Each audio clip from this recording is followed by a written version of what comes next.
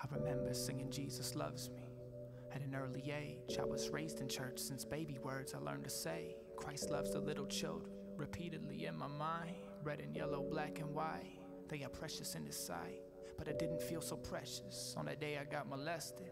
In fact, I felt more rejected, neglected from His protection. And all these questions started forming in my mind. Am I gay? Am I straight? Cause it continued often. I felt ugly, trapped, and so ashamed. I never told her so, because I feared I'd take the blame. Nobody'd ever know. It was my secret, my pain, my hurt, my shame. I couldn't let it out. If I did, they'd surely call me gay. And I remember when they did, at the mall that day. I broke down in tears and simply walked away, cause I remembered all those times that other boy had touched me. And I started wondering if Jesus really loved me.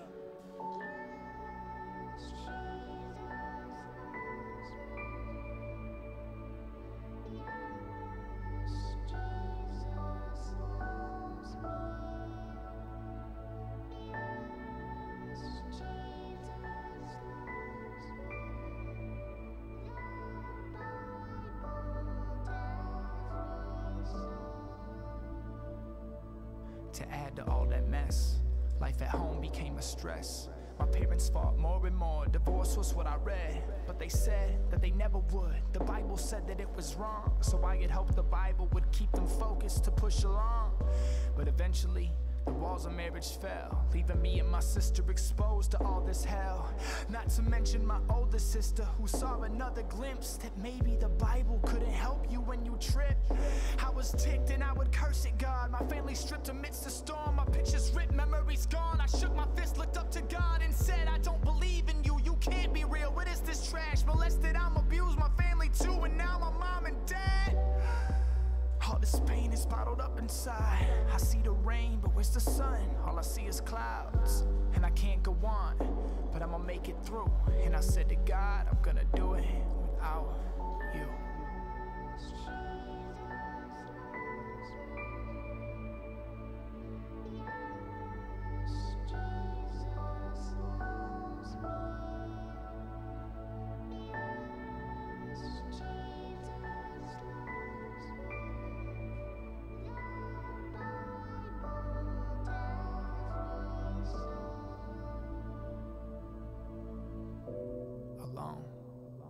That's how I felt, handling my problems by myself.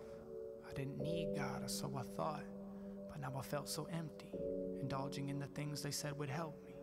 Money, sex, and the party life. That's how I lived. Education didn't even help. With my brokenness, I kept on being broken with the same pain, same strain. Running on one leg, kept getting the same sprain. Crippled, looking at a glass lake, seeing my reflection in the ripples of the wake. I was lost and confused, still bottling my pain. Took that bottle to my brain, trying to make it go away, but I couldn't. I could never escape. I realized inside only death was my fate.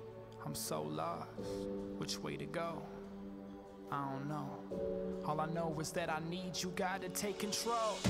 Please take control and change my ways. I need to know I'm saved. Right now I'm feeling pain, and when I prayed that, I truly felt a change. It didn't happen all at once, but trust me, things did change. I've never been the same since that day I called on Jesus. He changed my life in exchange for chains. He gave me freedom. I've been forgiven of every sin I've ever committed. Rid me of my ignorance, Father, and show me how to live it. I wanna be like you. I wanna be like you.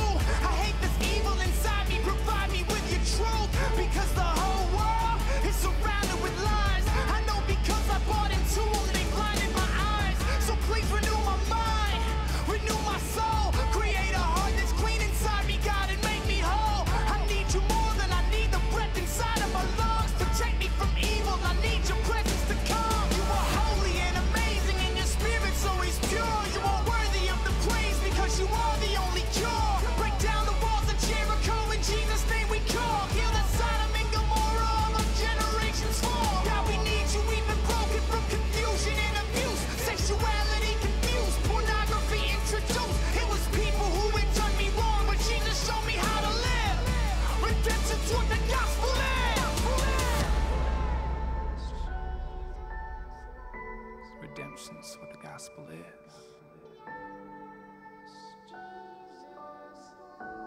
Jesus, show me how to live.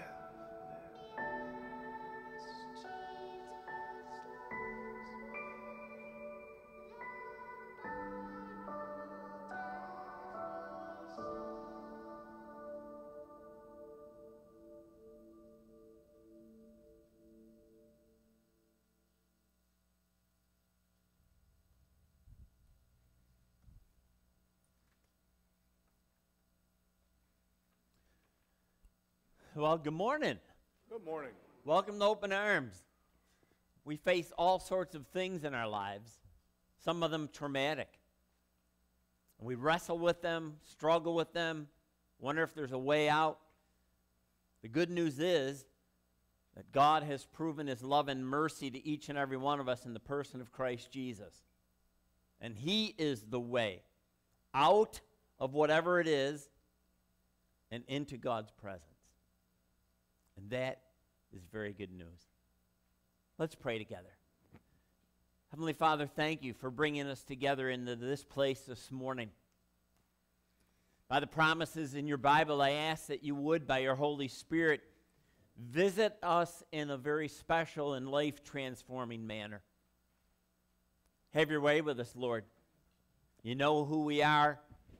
You know the joys and the sorrows of our lives. You know where we're struggling right now. So help us, Lord, not merely to get through something, but to know you are with us and to know that we can count on you. Because great is your love for us in Christ Jesus. And we pray as always in his name. Amen.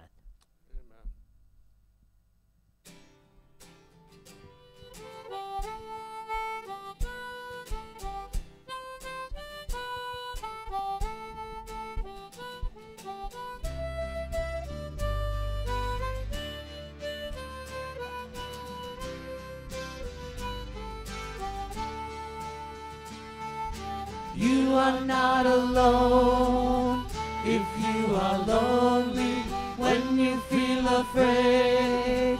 You're not the only, we are all the same, in need of mercy, to be forgiven and be free. It's all you gotta lean on, but thank God it's all you need. And all the people said amen. Oh, oh, oh, and all the people said amen. Give thanks to the Lord, for his love never ends. And all the people said amen. If you're rich or poor, well, it don't matter. We go strong, you know. Love is what we're after. We're all broken, but we're all in this together. God knows we stumble and we fall. And he so loved the world to send his son to save us all. And all the people said amen. Whoa, whoa, whoa. And all the people said amen. Give thanks to the Lord, for his love never ends.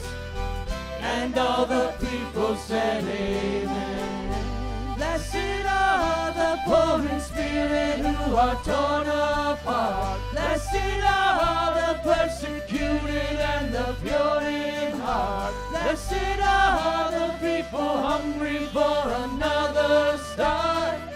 For theirs is the kingdom of God. Blessed are the poor in spirit who are torn apart. Blessed are the persecuted and the pure in heart. Blessed are the people hungry for another start. For theirs is the kingdom of God. And all the people said amen. Whoa, oh, oh. And all the people said amen. Give thanks to the Lord, for his love never ends. And all the people said amen. And all the people said amen. Oh, oh, oh.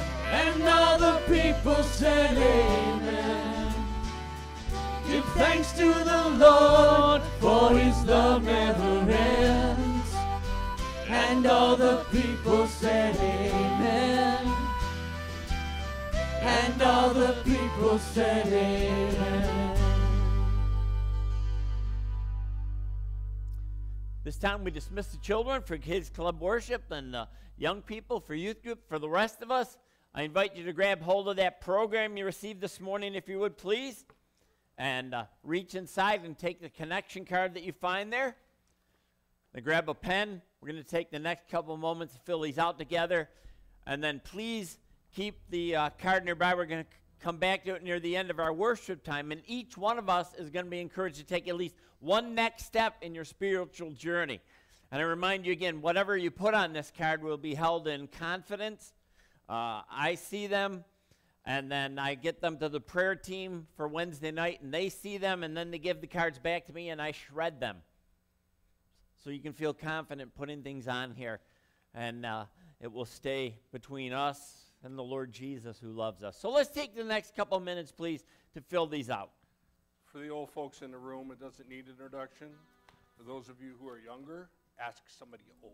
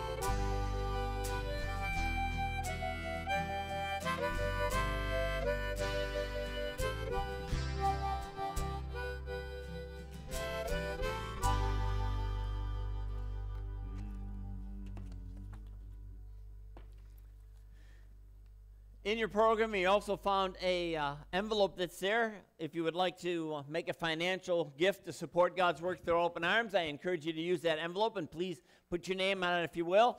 And then you can read the announcements that are there, except Deb would like to make an announcement about nursery.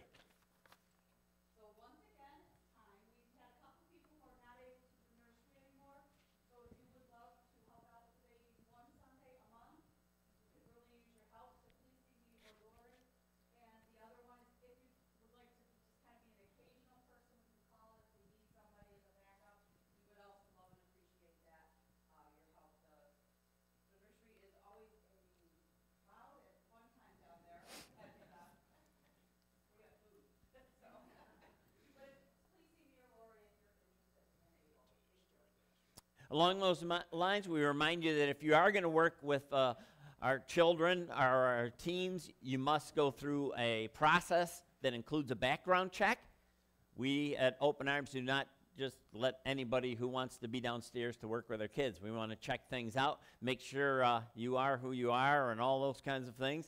And it's not a horrible process. I went through it myself before anybody else in the church went through it. So we remind you of that. And as Deb said, just check and let us know that you're willing to help out. Well, with that in mind, let's stand together as we sing.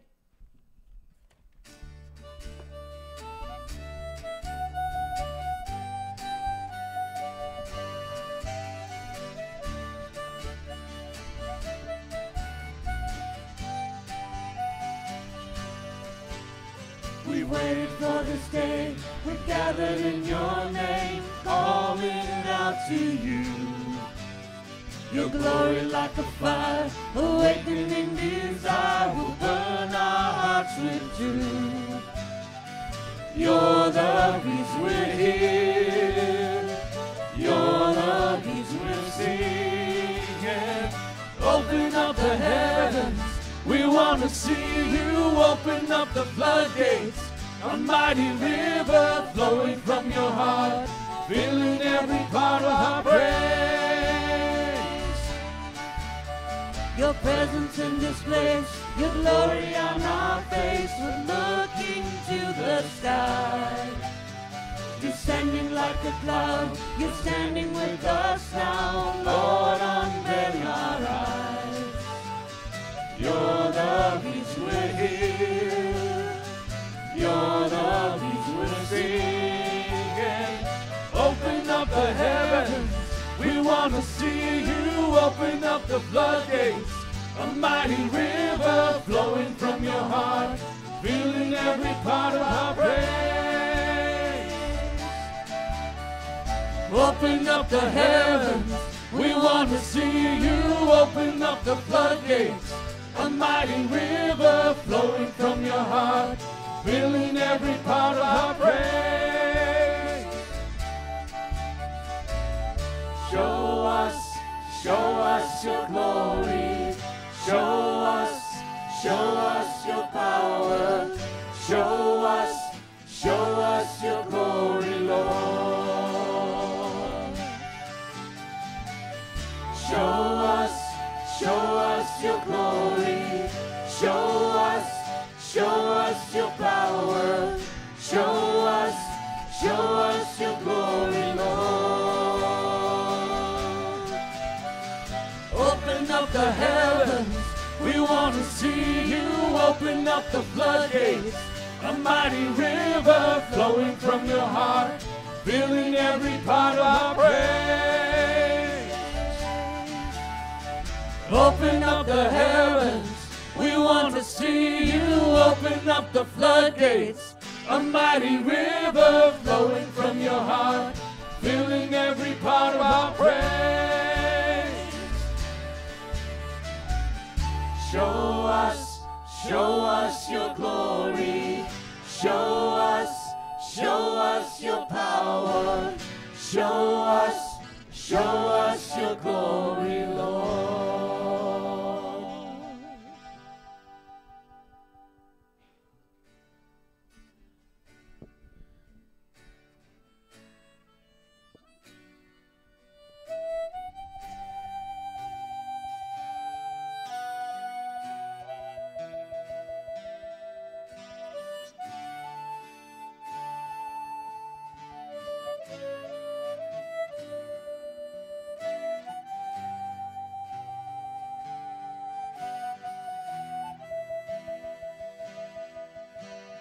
We fall down, we lay our crowns at the feet of Jesus. The greatness of mercy and love at the feet of Jesus, and we cry, holy, holy, holy, and we cry, holy, holy, holy, and we cry, holy, holy, holy is the Lamb.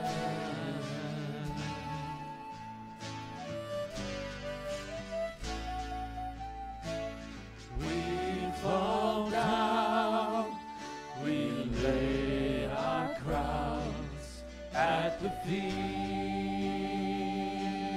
of Jesus. The greatness of mercy and love at the feet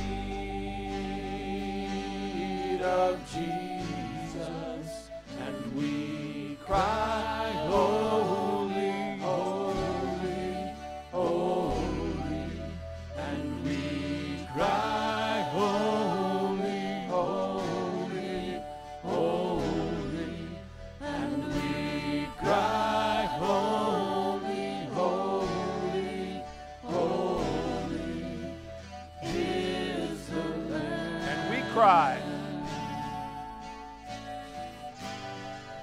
and we cry, holy, holy, holy, and we cry, holy, holy, holy, and we cry, holy, holy, holy is the Lamb.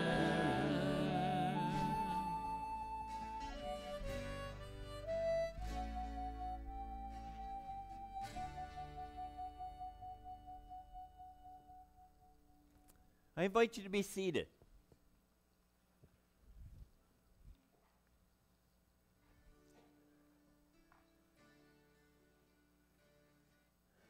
Lord, we need to kneel before you.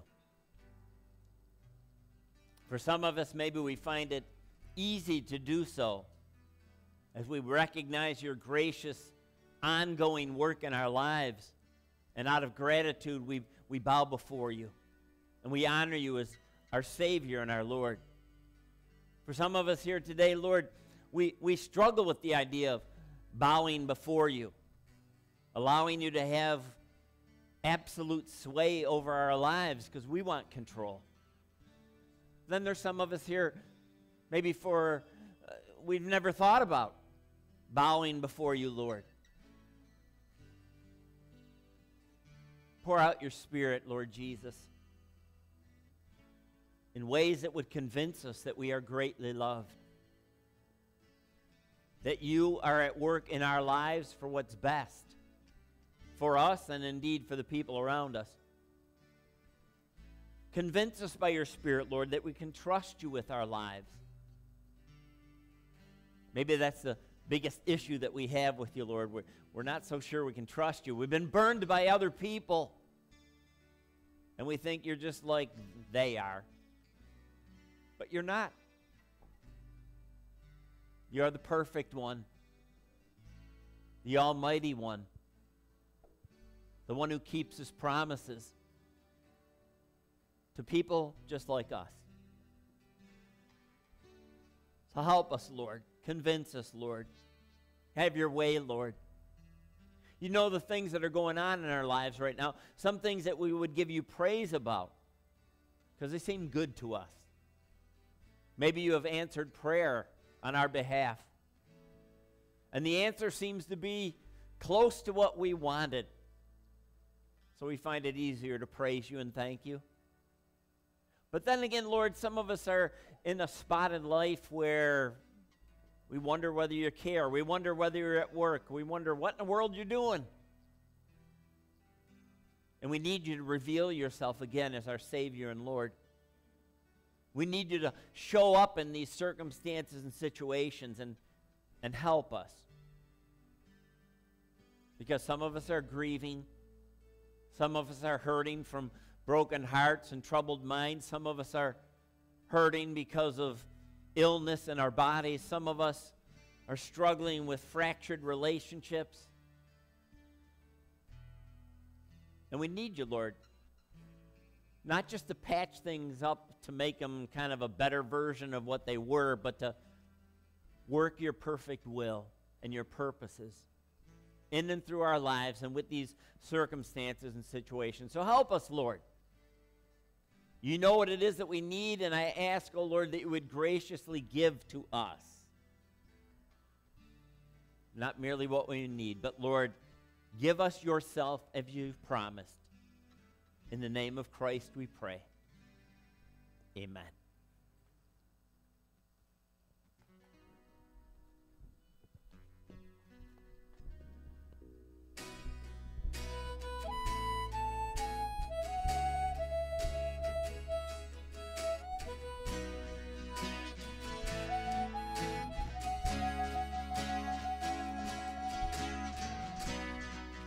When I wander through the desert and I'm longing for my own, all my dreams have gone astray.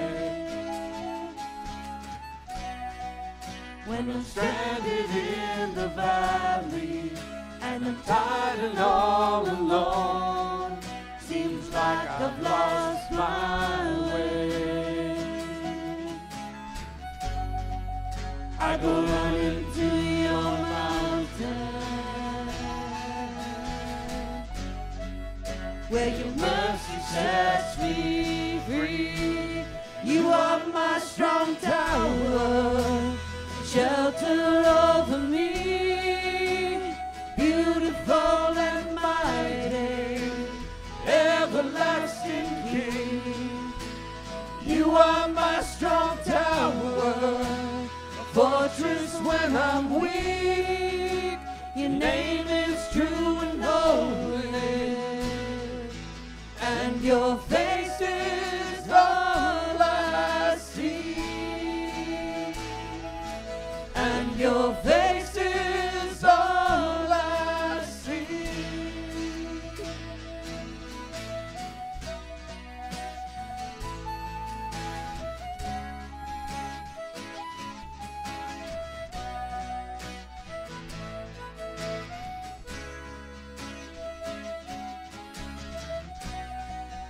In the middle of my darkness, in the midst of all my fears, you're my refuge and my hope. When the storm of life is raging and the thunder's all I hear, you speak softly to my soul. Now I'm running to your mountain, where your mercy sets me free. You are my strong tower, a shelter over me, beautiful and mighty, everlasting King. You are my strong tower, fortress when I'm weak. Your name is true and holy, and your face is all I see, and your face is all I see.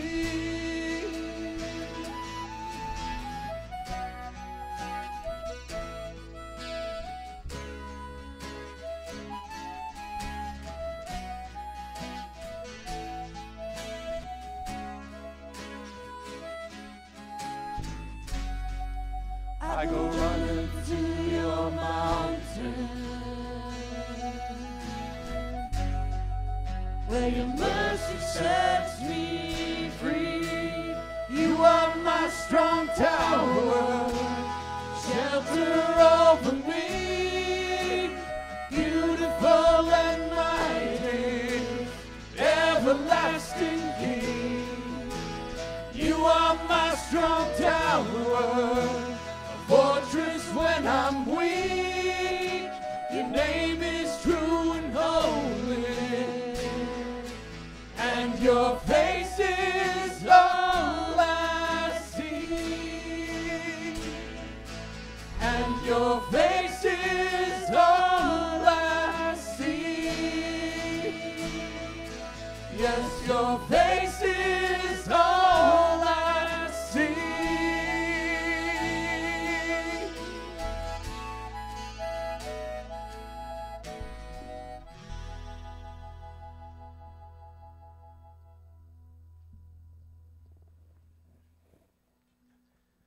Well, once again, I invite you to grab hold of that program if you would please. And we have our usual fill in the blanks. If you'd like to do that, grab that purple pen or use the purple pen to doodle, if you will. Sometimes it helps us to focus on what's being said and how the Lord's leading us on a Sunday morning in worship together. Today we're looking at Psalm 11. Kind of entitled thing, Seeing the Lord's Face. Seeing the Lord's face. Now you have Psalm 11, verses 1 through 7 in your program. If you'd like to follow along as I read, I invite you to do that. In the Lord I take refuge. Fits with what we just have sung together, right? Good stuff. In the Lord I take refuge. How then can you say to me, flee like a bird to your mountain? For look, the wicked bend their bows. They set their arrows against the strings to shoot from the shadows at the upright in heart. When the foundations are being destroyed, what can the righteous do? The Lord is in his holy temple. The Lord is on his heavenly throne. He observes everyone on earth. His eyes examine them.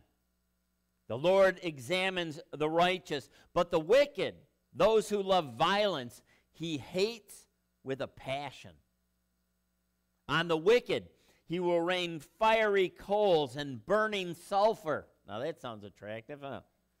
A scorching wind will be their lot. Why? For the Lord is righteous. He loves justice. The upright will see his face. Psalm 11 is written when David was in the midst of a crisis. Now, we don't know the specific crisis that he was in. There's no indication with the title to Psalm 11 that would allow us to see what it is, but we know from the life of David, if you've read anything from God's Bible about David, you know he was in and out of jams of all sorts. And we don't know specifically what this crisis was, but there were people out to get David. He was not just paranoid. I heard years ago about you may be paranoid, but there can still be people out to get you. Yeah, maybe that's what David was going through here.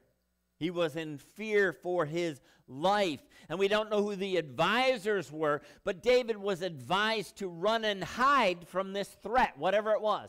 To run and to hide. Flee to the mountain. Hide up there where maybe they can't find you. And there were times in David's life where he did hide in the mountains. It's a classic fight or flight response, right? We've all heard about that. When we're facing a difficult circumstance in our lives, are we going to stand our ground or are we going to get out of the situation? Which is the best thing to do? I don't know about you, but sometimes I've struggled with that. Am I supposed to fight here or am I supposed to give flight? How's that? Give flight. I put it as a note here in the program that maybe talking to our Heavenly Father about our predicaments will let us know how to respond. But I know in my own spiritual journey, and maybe you found it in yours as well, that sometimes I either fight or I take flight before I even ask the Heavenly Father, Lord, what's going on here and how am I supposed to handle it? And then there's been times I've discovered I did the one that it really wasn't God's choice. So maybe we need to ask ourselves, Lord, what do you want us to do? Sometimes it's best to remove ourselves from certain situations. For our sake or for the sake of the person that's really annoying us. Sometimes we need to stand and declare the truth, who is Christ Jesus. I hate to use the phrase, sometimes we need to set some people straight. But some of us know what that feels like, right? Yeah. The thing that we want to recognize when David was encouraged to run and to hide from the threat, but he chooses not to do that, is the fact that we can face whatever struggles we have in our lives with much more than the resources that we are able to bring to the circumstance. Because Christ is with us. We're going to get to that again in a moment. But Christ is with us as we journey with him. We're not facing anything on our own. We were never created to face anything in life on our own. But in connection with the God who made us and who loves us and who gave himself for us in Christ Jesus. And he can help us to know whether we're supposed to run and hide or take a stand.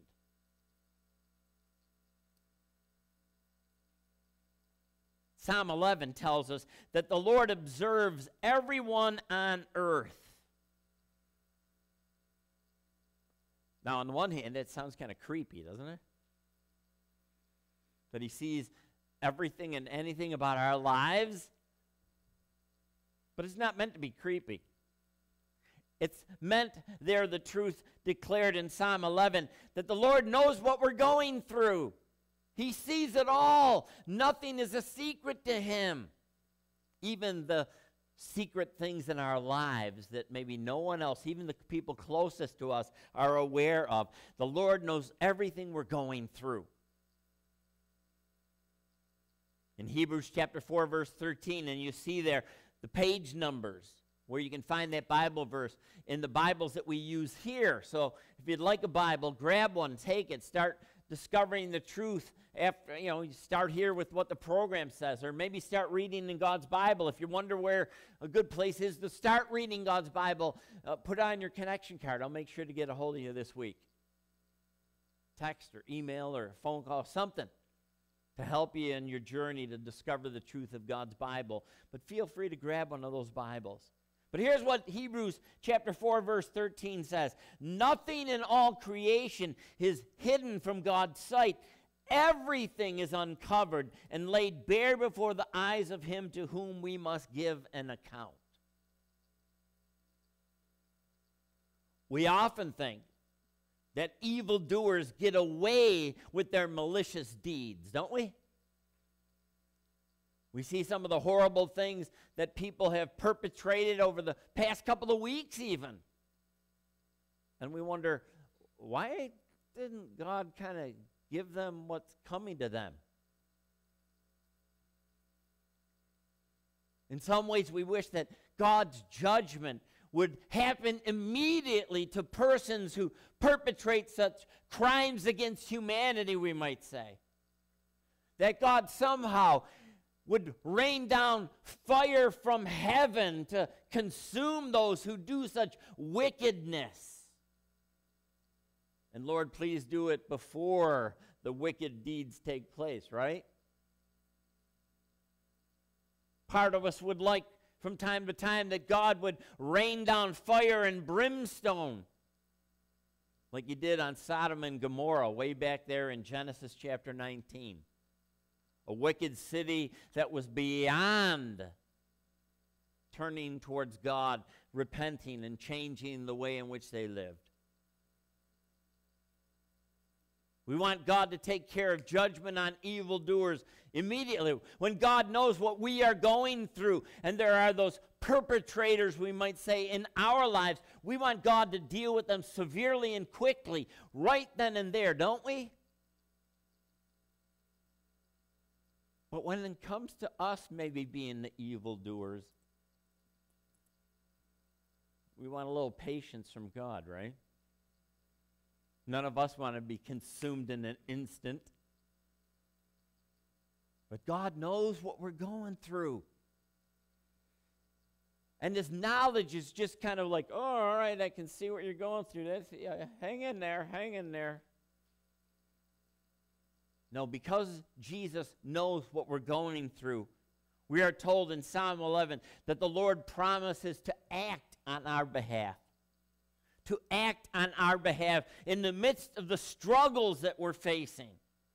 Indeed, as we read the story of King David's life, we discover there that God repeatedly protected David, delivered David, provided for David over and over and over again. And that very same God promises to act on our behalf in the midst of our lives over and over and over again. But I don't know about you, but I struggle with God's timing. He knows what's going on in our lives. He's able to help. How about now? Am I the only one who thinks that? Why are you waiting? What is your timing? There are those moments where I think if we could know God's timing, like tomorrow at 4 o'clock, he's going to act decisively and take care of whatever it is we're in the midst of, then we could kind of time it. We only got so many hours left, but God doesn't give us that knowledge. At least not me most of the time. So God promises to act on our behalf. But come on, Lord. When? And then we wonder about God's methods, don't we? Especially when God seems not to do what we want him to do. Am I the only one who has ever told Almighty God what to do and how to do it? I don't think so. Because we're mortal. And we want to kind of nudge the Almighty in a certain direction because we think that's what he ought to do and how he ought to do it. But God so frequently in my spiritual journey, and you've discovered it in yours as well, I'm sure, that he chooses to work in a different manner than what we think. We have our eyes focused on these three options. God, take A, B, or C. That'd be wonderful. But God, in his infinite wisdom and his power that's well beyond what we can do, has a whole laundry list of ways in which he can work in our lives that we have never even considered. And you, like me, have discovered that sometimes it's in hindsight, after the problem is dealt with, that we look back and we see the gracious hand of God, knowing that he's caring for us. The Lord promises to act on our behalf because he knows what's going on in our lives. But again, my friends, we are challenged to believe that he's doing what's best for us. What's best for us. Are you really, Lord? Do you love us that much? Can you give us a hint of what the best is? And often he doesn't. But can we trust him, if you will? David, with the struggle, whatever it is that he's going through, knows that ultimately he has a place of refuge, a place of safety in God's presence, and indeed down the road in a place known as heaven, if you will. But we, like David, want to see God's face now. We don't want to wait for that, pie in the sky, wonderful streets of gold and all that kind of stuff constructed for those who follow Christ Jesus. Yeah, we want to hang on to that hope for what's going to be for all of eternity. But in the midst of the struggles, the difficulties that we have, we want to see God's face now. We want to be like Moses. We read about in Exodus and in Deuteronomy that he had such a close connection with the Lord that he was able to see God face to face, God's Bible puts it. Would go up on the cloud on the mountain and would be there for days. And then come down and his face just radiated the presence of God, the glory of God.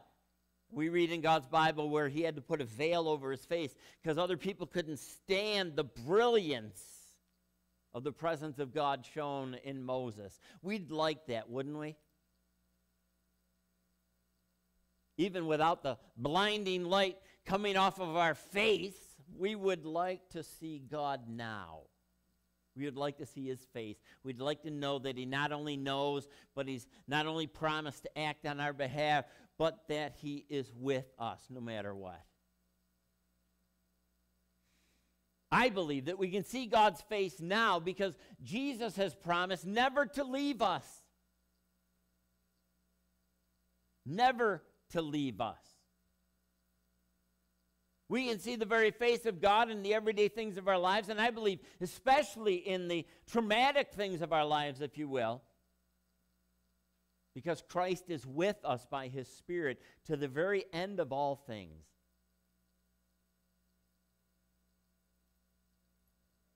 When I kind of typed that into the computer, I pictured the Lord of the Rings. Frodo and Sam, Mount Doom is exploding. They're on a rock safe with the lava going around them. And they're glad to be together at the end of all things. We have a Savior and a Lord who is with us to the end of all things. Whether it be our personal lives or the world at large, he has promised to be with us by his Spirit, indeed to be within us. And do you think that can change how we deal with the circumstances and situations of our lives? Of course it can. So in the midst of whatever's going on, because Christ is with us and within us by his Spirit, and he will never leave us till the very end of all things, we can see his face. We can know he is with us. We can count on him. But in the midst of what we're facing, we long for confidence that Christ is with us in the present battles that we face, to help us and to give us hope. When I look at Psalm 11 in my Bible, there's a note that I put in here, and it says August 17th, 2002. And then this phrase, I want to see your face, Lord. I want to see your face. August 17th, 2002, I was in Dallas, Texas. I was 11 days into intensive treatment to deal with the PTSD from childhood trauma in my life. Deb had gone with me, but then had to fly back to Western New York. And one of the things Deb and I decided to do is that at a certain time, making adjustments for time changes, okay? We were going to read the Psalms together, one Psalm every night. So this was the 11th one that we read. In the midst of plenty of pain and lots of confusion, as I read Psalm 11, I cried out to Jesus to see his face.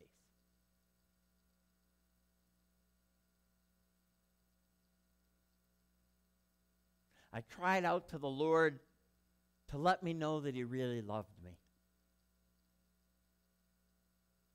I asked him to reassure me that he was with me in that place so far away from home, and that he was helping me through some very difficult things. And I got to tell you this morning, Jesus showed up. I got to see God's face. From the time I prayed this prayer here in Psalm 11, knowing Deb was reading it at the same time, I had almost a tangible sense of the Holy Spirit being with me. It was almost like if I dared, I could reach out and touch him. To know that I wasn't alone. That he did love me, that he was with me, and that he was helping me. I saw the face of God as Christ showed up by his Spirit, reminding me that I was greatly loved by my family and by my friends, even though we were separated by many, many miles. Jesus showed up so I could see God, as he helped me to understand that the care I was receiving was going to be ultimately helpful for me, even though I didn't understand why in the world they were having me do certain things a certain way. And then to be reminded of persons who were praying for me.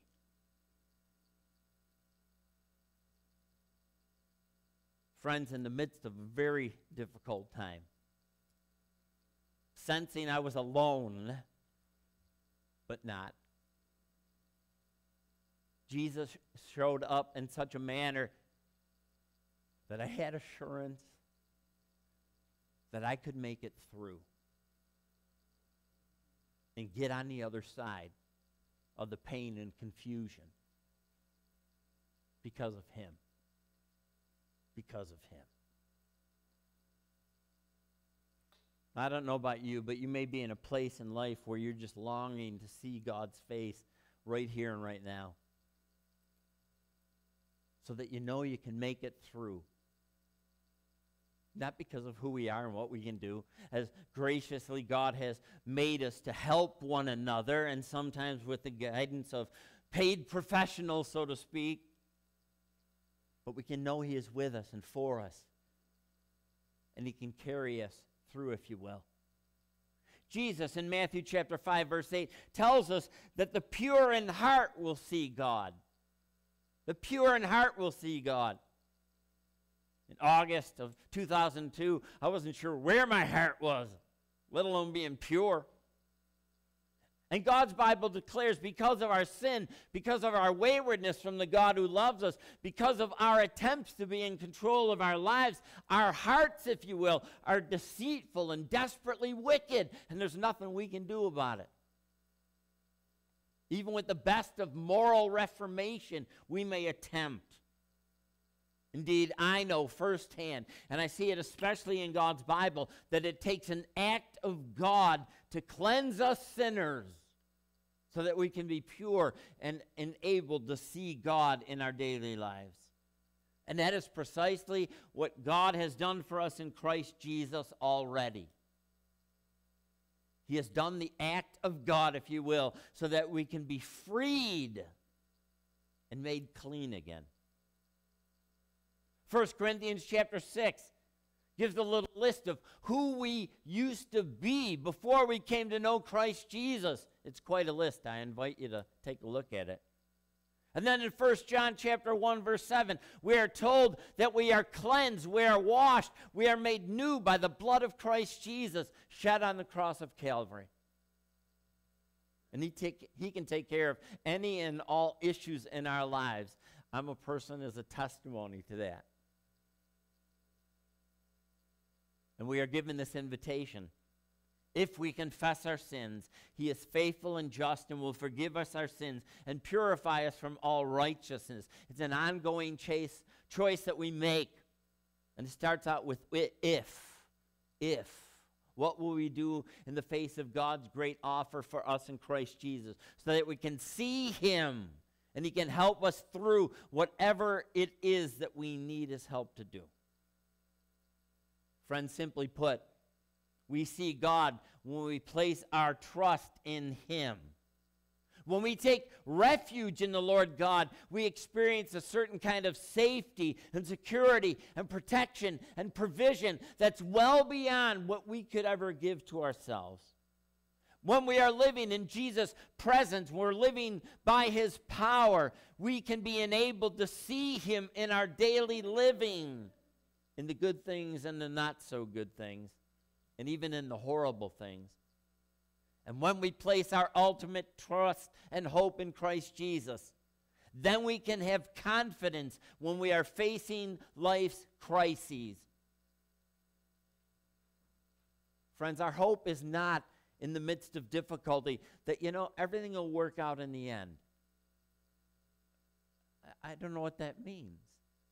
Our confidence is that Christ Jesus is at work in the midst of whatever it is. So what might be some of the next steps we could take? Would you grab your connection card, please? Because maybe one of these steps makes sense to you for today. Maybe you want to consider the truths from God's Bible, and already I've invited you to take a Bible if you'd like one. Maybe today, for the first time, we want to place our trust in Jesus and start following him. Join the journey, so to speak. Maybe we'll want to continue allowing Christ to purify our hearts, our thoughts, our attitudes, our actions, and our reactions. I need the Lord to help me with that. He's got a lot of work to continue doing in me. So pray for me, please, as I'm praying with you in the next steps and special requests you're making. And I already mentioned our prayer team will be praying confidentially for all of us. Maybe we need to ask the Lord to let us see him in the midst of a specific circumstance. What might that be? I put a blank line there. If you want to give some details, go ahead and do that. Maybe you'll return next Sunday for Jonah, the wrong man for the job. Or maybe God's giving you a special step to take, and there's a blank line that's there, and you want to jot some things down. In a couple of moments, Lori and Keith will be coming around with some baskets. They'll be receiving the financial gifts we bring. to support God's work. But most importantly, they're collecting our connection cards. So please, my friends, prayerfully take at least one next step in your spiritual journey. And then please place your connection card along with your giving in one of those baskets.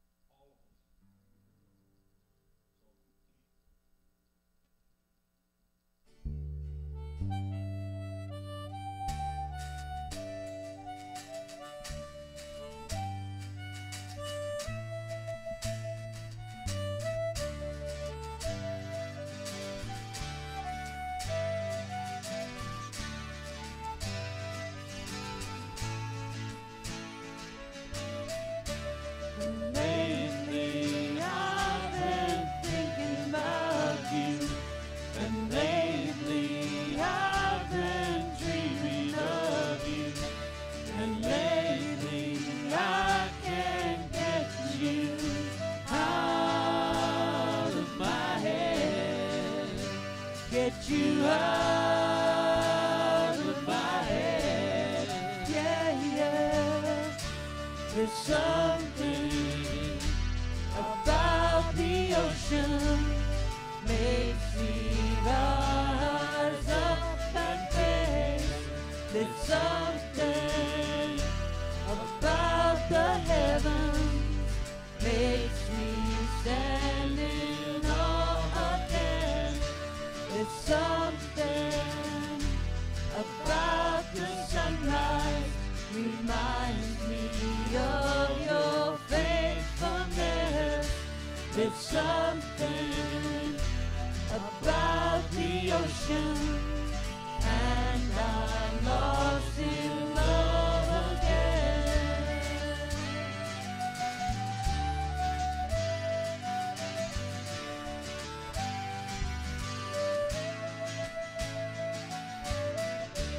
I'll sing until I sense a smile upon your great and lovely face, until I know your glory here in this place.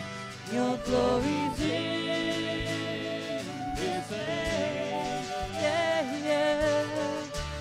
There's something about the ocean makes me rise up and praise. There's something about the heavens makes me stand in awe again. There's something about the sunrise reminds me of your faithfulness. There's something about the ocean, and I'm lost in love again.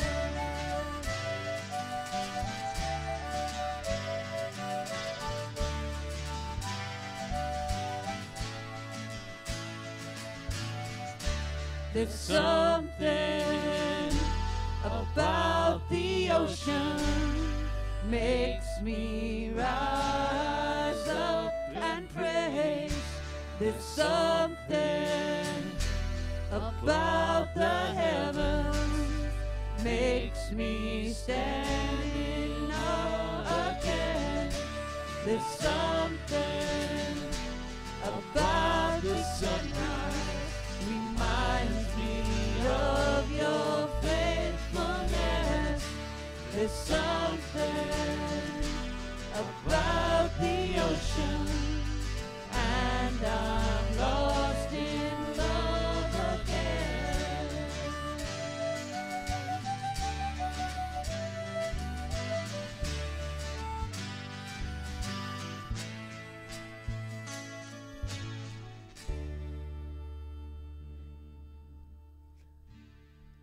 Remember this coming week that Jesus loves you.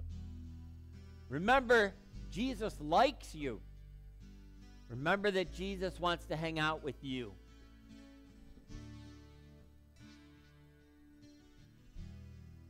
Let's not forget that. Let's live this coming week in the very presence of God. Thanks for choosing to be here today.